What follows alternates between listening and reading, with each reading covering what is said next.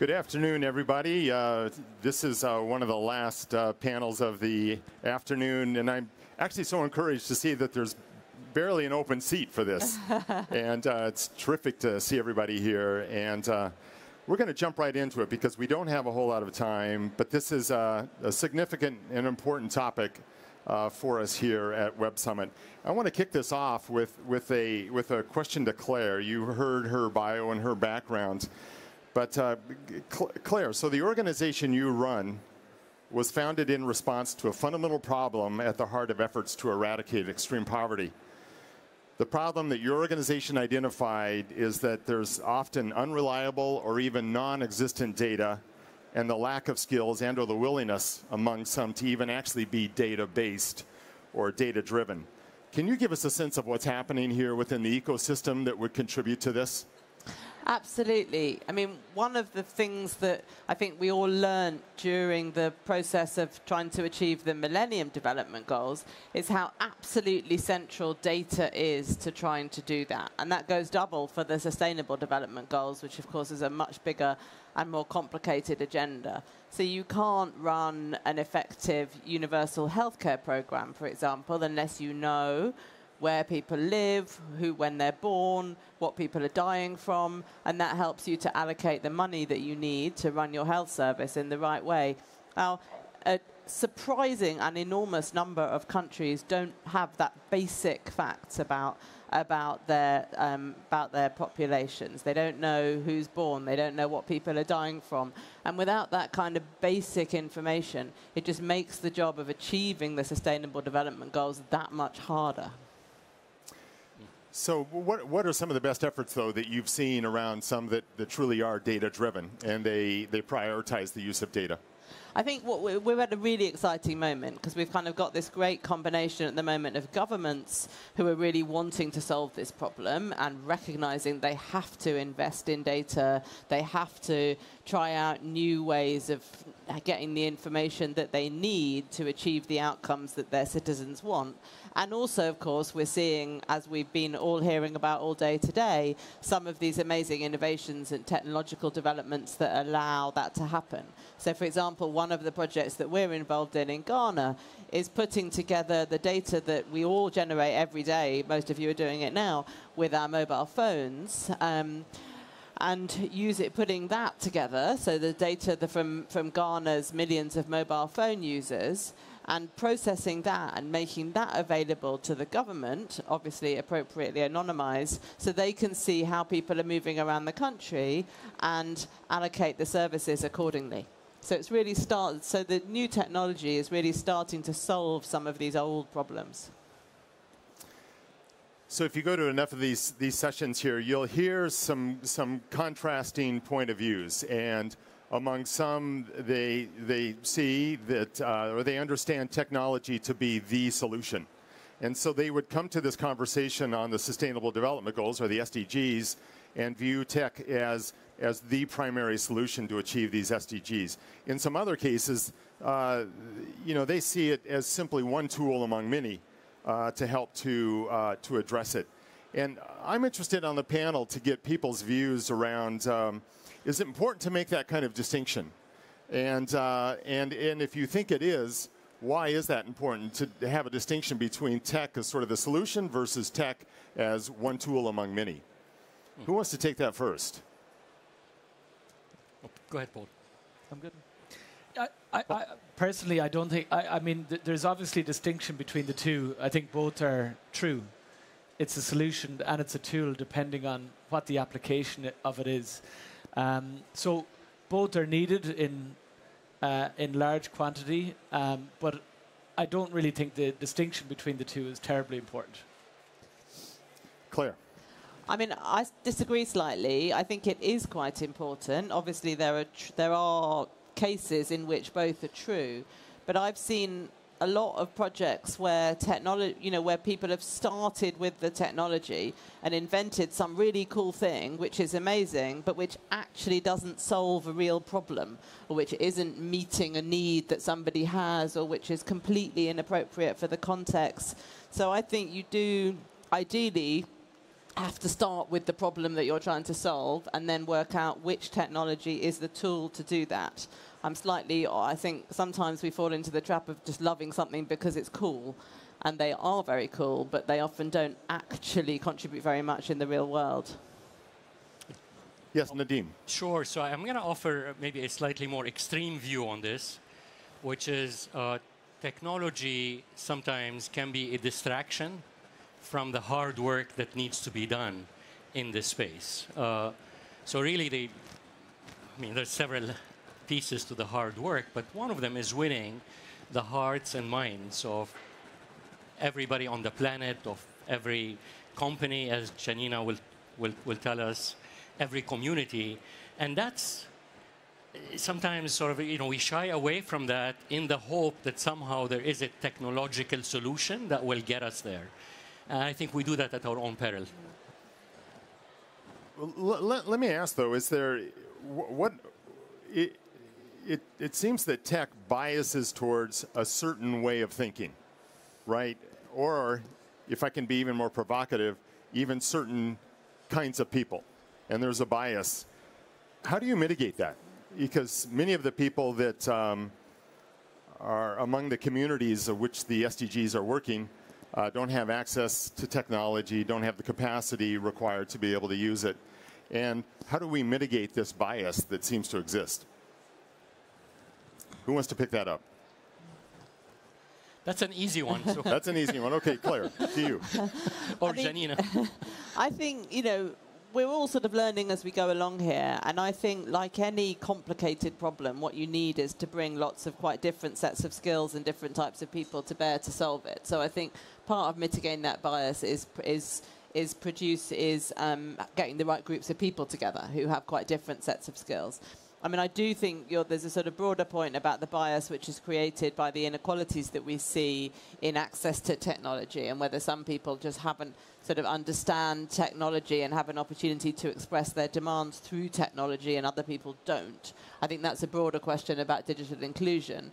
But in terms of this sort of question of always reaching for the techie first solution, I think the answer to that lies really in collaboration and just listening to the points of view of people that are coming from very different perspectives. Nadim, do you want to come in?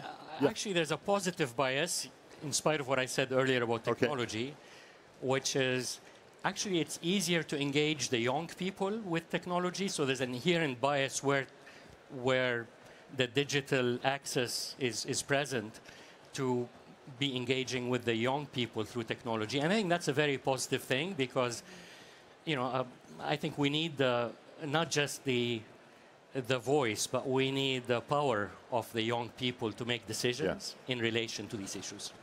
Paul, I want to call out to you on this question. Prior to ChangeX, you helped to stand up Ashoka across Europe. And Ashoka is this amazing organization that really identifies new startups and social entrepreneurs around the world. And it does it around social impact projects. That typically is the Ashoka Fellow model.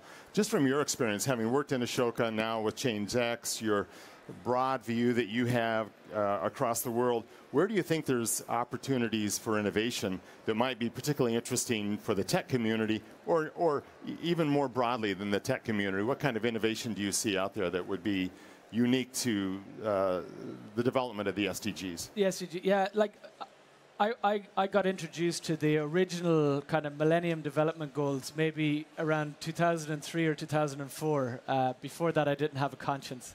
And but it just felt like it was a very small niche brigade of people that were kind of behind them. And what I think is exciting about the Sustainable Development Goals is that it's engaging a much broader cohort of people from different sectors, different age groups, different geographies. And it's very exciting to have, these kind of high-level goals that people can unite behind. And it's relevant to everybody's work in some shape or form, so everybody can find their role within it. So I think the opportunity I think that's most exciting is the power of the crowd and really mobilizing a movement behind the deliverance of the goals across sectors, but all the way down to local communities, citizen-led execution. And so that's, I think, one of the big opportunities, both in terms of people's talent, but also their financial resources, their creative ideas and whatnot. So that's the biggest opportunity I'm excited about. Let me push you a little bit on that. We're here with some of the top venture capitalists right around the world. I've always felt like the financial capital markets, if you will, philanthropy and charitable support, many of those are the financial instruments that, for example, Ashoka Fellows are dependent upon, and it seems pretty dysfunctional. And how, do you have any thoughts about how we begin to change or transform financial capital markets such that resources are made available to people who are on the front lines of innovation here that, may not now be able to get in front of a venture capitalist? Yeah, like I'm not an expert in this area, but I have a view. Good. So if you think about how nonprofits spread currently, like if you were to go onto any nonprofit website, you wouldn't find pricing, right? So you wouldn't actually know how much a unit of their idea costs. Now, they know what it costs because there's a cost, but there's no pricing, so you can't actually buy the impact. So if you think about that from a marketplace of ideas perspective, there's no transparency around the product or price. So eBay is a perfect example of a marketplace that gives transparency to those things. But if you can introduce pricing, you can introduce sustainability for nonprofits that funders can pay for. Funders of all shapes and sizes. It could be the crowd, it could be government, it could be corporates. And if you create this kind of sustainable model that nonprofits can pursue, then it's much more attractive to private capital. Whether it's as a social impact bond that's underwriting this impact, or whether it's like just straight up providing different forms of capital. Like, there's no tech VC here that's going to be investing in a not-for-profit in the way they do a for-profit with 10x return and whatnot. That's not going to happen. But there's different, there's all kinds of financial instruments being innovated. That's true. In pursuit of the goals, and there has to be, because there's an enormous amount of resources required to achieve them.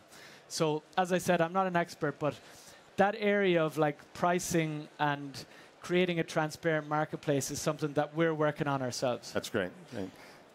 Can I piggyback on this and again offer perhaps maybe a contrarian view, which is where I don't see government being as much part of this conversation as it needs to be. So we're not going to get anywhere on the SDGs without governments beginning to operate in a different way. And so it's not, we can't delegate this out to nonprofits or venture capitalists or philanthropists. I mean, ultimately, governments need to do government differently to get there. And I think it's what Paul mentioned earlier about building a movement at the local level. Frankly, government needs to get in the business of building local movements, because that's what's going to take. Yeah. Claire, I want to pull you in on this one because you sit at that intersection with the UN and a lot of government bodies around the world. And even here in Portugal, I was just talking to some folks yesterday. This is a topic that is at the forefront of a lot of thinking in Portugal in ways in which, I apologize, is not in the US. And so, what do you have a counter view to Nadim's on this? Not really. I mean, disappointingly, sorry, I feel I should offer some third contrarian view now.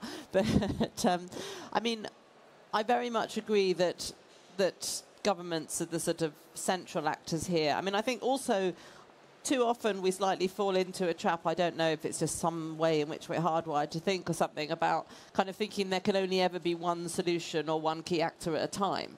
So I would say, the point is governments are absolutely central, but that doesn't mean that the private sector or civil society are less important. It just means that they have different roles.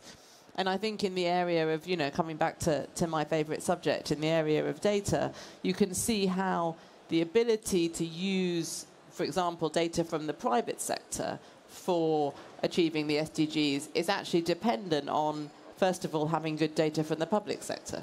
So in the example I used before of using sort of mobile phone records to track poverty and track people's movements, you can only really do that if you've got the bedrock of a good census to build on. So it's actually, you need the government investment to be able to leverage the private sector investment, but also the fact of having the opportunity to leverage that private sector investment means you get more bang for your buck in the public sector investment as well. So the census data becomes even more valuable because not only could it do all the things that it could do before, but it can now also help you to do all these new things with mobile phone data, with Earth observation, with the data that we get from satellites, with all kinds of other things. So it's actually increasing the value of public sector assets as well as private sector assets through bringing them together like that. Maybe I can ask come in, something please. From a business perspective. I think this sustainability game is a game we can just play all together. So we need the government with the right regulations. So because as long as sustainability is just on a voluntary base, we never will reach the impact we need to really create solution for this world. We need businesses who really are creative and innovative and do the next steps within the different sectors. But we also need the society, because we cannot forget, or we shouldn't forget, that companies just move if they have to, or if there is a big demand from their clients. So the society as a whole, and every individual as a consumer, as an employee, as a parent, as a friend, should try to find his own or her own part of the whole responsibility. And then if all these different levels start working towards the right direction, then I guess we have a chance to come a step forward. But it would be the wrong message if you say, okay, the government needs to start, or businesses needs to start, or the society, because it just will work if everybody goes toward the right direction. It seems like we're in the midst of, from my point of view, we're in the midst of a significant change, you know, around issues of sustainability and the like within the commercial private sector business community. I just watched the way in which, you know, my adult children now make consumption choices in ways that I didn't make at their age. And they're interested about sustainability. They want to know how it was made, where it comes from, what's in their products. And so something seems to be changing there in ways in which it could really scale the SDGs. But how might we accelerate that? You know, how do we what's the behavior change from focusing solely on profit more towards purpose and sustainability that's required from the commercial sector? I mean, the first part is a society point, and I'm really happy. I see the same development like Lou. I'm happy that the next generations are more focused on sustainability. And the second part of your questions is really business-oriented. And I guess the biggest problem we actually face is a mindset problem with sustainability, because nowadays companies, they have their core strategy with their core products and core services, and technology is an integrated part in it. So they really focus on profitability, and next to it, as an add-on, they have their sustainability strategy. But normally, in most of the cases, it's not an integrated part in their business model. So they do not use their core competences for finding solutions for all the challenges we face. It's really a separated part of the company. And as long as we focus on these separations and do not find solution how profitability and sustainability can along together, and there are solutions for that, we will not achieve the maximum impact we really need to have a change. And therefore, if we go on like now, it will be really hard, in my opinion, to achieve the SDGs. And just if we find solutions to integrate it, then we can have the change we need. Paul? Yeah, I'm particularly struck by the shift in the corporate sector as well. I worked at both Unilever and Cadbury when I graduated, and this is like about 15 years ago, and Unilever are now like the beacons, but they were nowhere 15 years ago. I mean, there was no sustainability strategy whatsoever, and it all came down to the leadership of Paul Polman and others within the company to drive it. But in those instances of Unilever and Cadbury, they actually acquired small sustainable companies in Ben & Jerry's and Greens and Blacks and companies like that. And these small companies within these big multinationals actually had quite an influence on the kind of values and culture and whatnot. And I think the second big driver, it'll be the generation shift within these big corporates. You know, the millennials are looking for purposeful places to work. If you've got some bullshit CSR strategy that's meaningless, you're going to get called out. People will leave your company. So people have to figure out how to, and it is complex. Like I was just with Target a couple of days ago, and they're moving from old CSR tag on to integrating it all the way through a very complex supply chain. And it's a huge undertaking. You know, it's very complex to do it, but it's essential to achieving the likes of the Sustainable Development Goals. It needs to be all the way through these organizations. So do you think that presents a competitive advantage in the marketplace? And most definitely. You even think about talent in the U.S. The recent labor numbers come out was unemployment is somewhere around 4.5%, which labor economists will tell you is essentially full employment. And talent now can make choices where they want to work, you know, in ways that are unique. And so, is it a competitive advantage? Yes, I think so. It's an advantage for your new employees, but also in the market for your strategic positioning. So, I mean, nowadays the demand from the side of consumers, employees, also investors, but also from competitors. So if one of your competitors starts to be effective with sustainability, not just CSR or philanthropy, really effective in his core strategy, this has a huge impact on your own organizations. And because of the new generation, we really ask even more for sustainable companies, sustainable products, sustainable startups. This will be a huge driver in the future for companies to have their standalone position, and it will be a play that goes on and on and on, and hopefully most of the company will be sustainable, and we have to talk about the ones who aren't as a few ones and not as today. And we live happily ever after. Yeah, well, I wish we could talk about the ones that aren't, but I think we're going to run out of time. Claire? I mean, just to briefly talk about the ones that aren't, I mean, I think this is great, and I think you're right, there's been this revolution in many companies, and that's fantastic. The thing that worries me about this reliance on the market and on consumer preferences is all of those companies that we've never heard of. You know, if you're Unilever and you're consumer facing, it really matters. If you're producing the widgets that Unilever is using to run their software, nobody knows you exist. You can be a huge company. Nobody can know. You'll never feel that sort of consumer pressure. So I think what we need to see here, and what we've always seen, you know, if you think about the revolution in, say, employment practices that have happened over the last 100, 200 years in Europe, you know, 200 years ago we were sending children up chimneys. Now we're not. And that's because of this kind of positive, virtuous circle that's created between consumer pressure, public change, and then regulation. And it's the way that these things can kind of build on each other, I think, which ultimately is the answer to bringing all companies along behind those leaders. You know, I actually want to take a little bit of a pivot here and talk about sort of the role of connecting, collaboration, and more broadly defined sort of these platform companies that are emerging at scale. And the great thing about Web Summit is you can walk in here and see the co-founder of Facebook, you know, sipping a cappuccino, right, by himself. And that's the great thing that Web Summit presents, is these individuals. And it seems like these platform environments are introducing something that is unique in the 21st century around connection, collaboration at scale. So, of course, we've had collaboration and connection, but perhaps not at the levels of scale that we're achieving now. Paul, I want to come back to you. And ChangeX, we talked about this a little bit a moment ago. ChangeX is a marketplace of ideas and a platform for communities to organize. How for you at ChangeX and what you're seeing elsewhere is technology enabling that kind of engagement, collaboration, and outreach? Yeah, so what we're trying to do is take ideas that work in one place and spread them to other places where they find the ideas are relevant, because there's an awful lot of wasteful reinvention happening, or indeed no solution at all. So as we were looking at, like, how do you most effectively disseminate ideas that are already proven to work, we tested loads of different channels, and Facebook was by far the most effective channel, Facebook ads specifically. And the reason being, they have a social graph of people's demographics and interests, you know, a couple of billion users.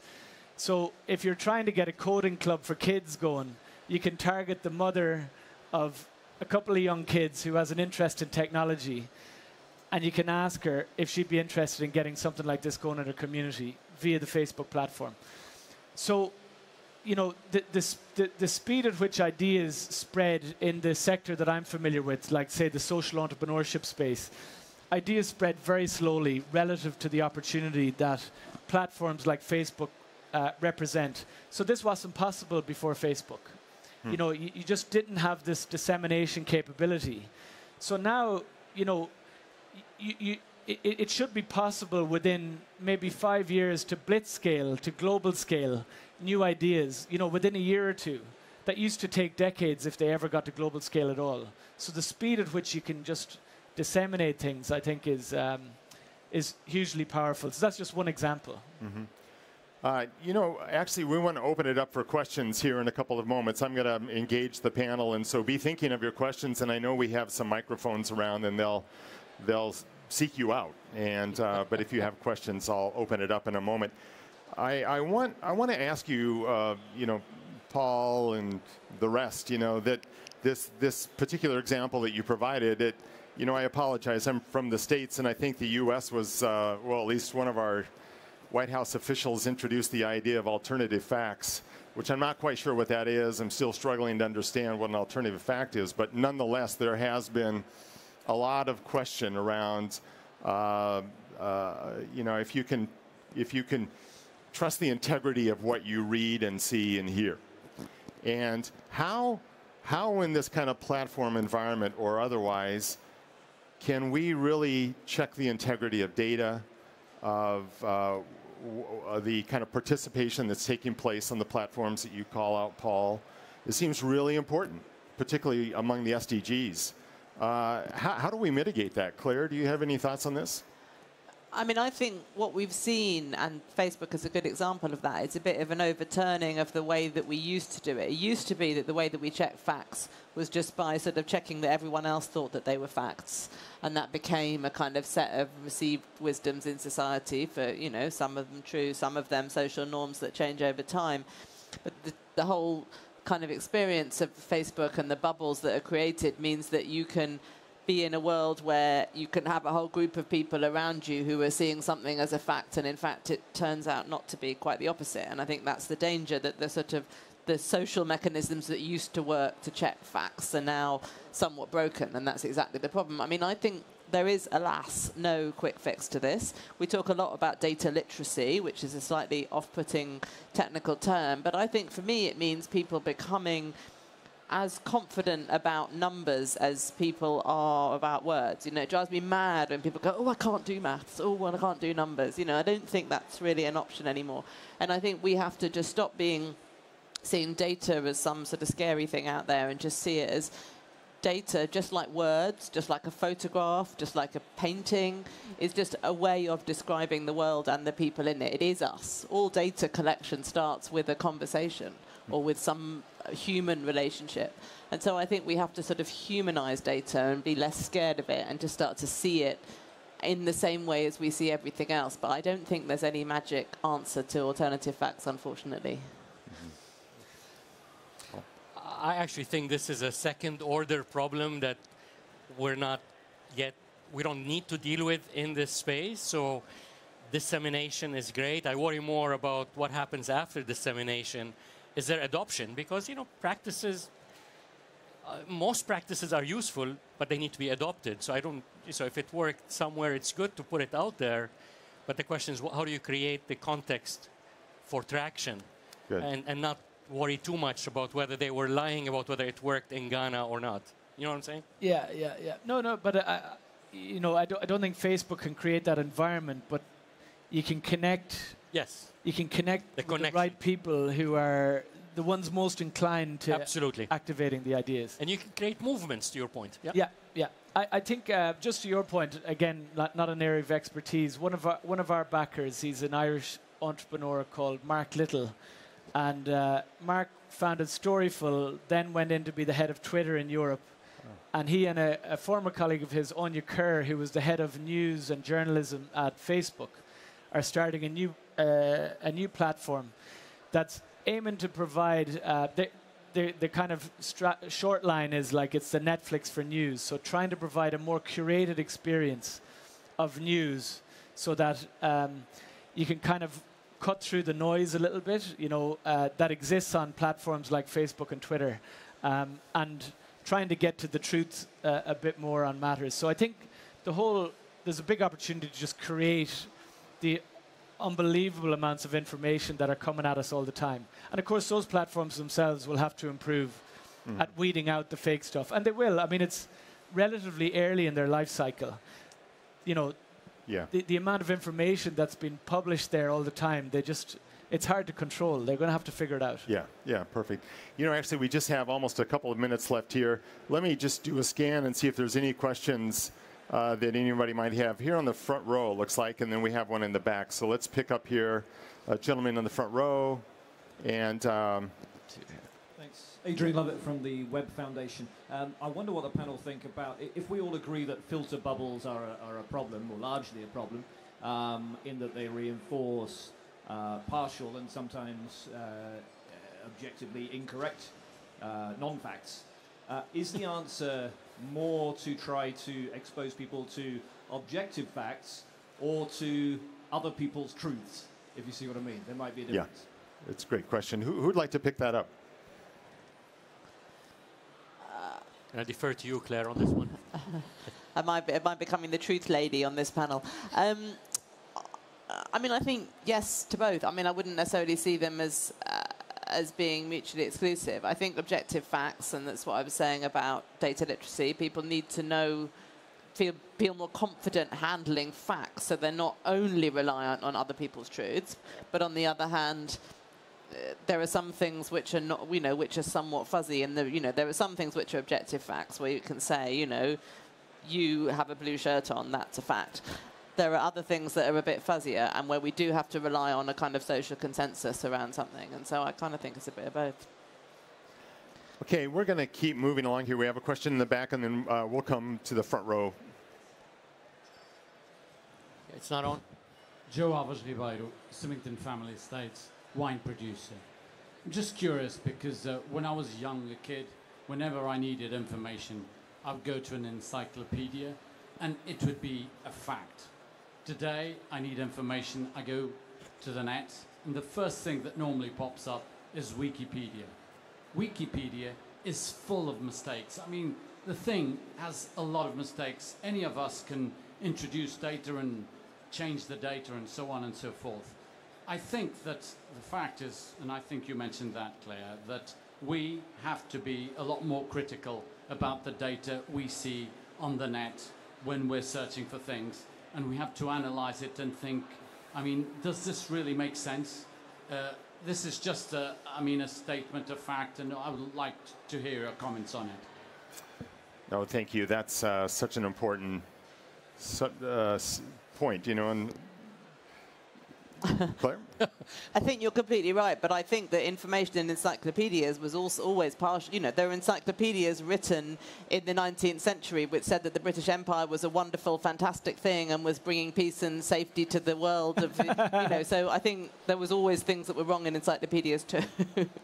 Okay, we're going to come to the front row. We have time, just about out of time, for one last question here. Thank you. Caroline de Bruin, run a startup called ChangeX. We've made a few very important points around transparency, around collaboration, around fragmentation, market efficiency. What we've seen with our startup, where we analyze over 200 platforms, per your point, that are all trying to contribute. What we've seen is a lack of tech leadership on the accountability side, on the orchestration side, and interoperability side. Wondering if the panel recognizes that challenge and if even summits like this have a role to play in really leaping into a next world of tech leadership. Okay, we have time for one response before this blinking light shoots us off the platform. Any thoughts here? I would say yes, yes, and yes on this one. Absolutely. And with 50,000 people attending something like Web Summit, I'm encouraged to see that Web Summit has introduced this conversation. We just want to see Web Summit take it to scale, because I think it could be very, very influential. Listen, folks, please join me in thanking our panelists today. I'm sure they'll be milling around if you have additional questions. Thank you so much. Thank you.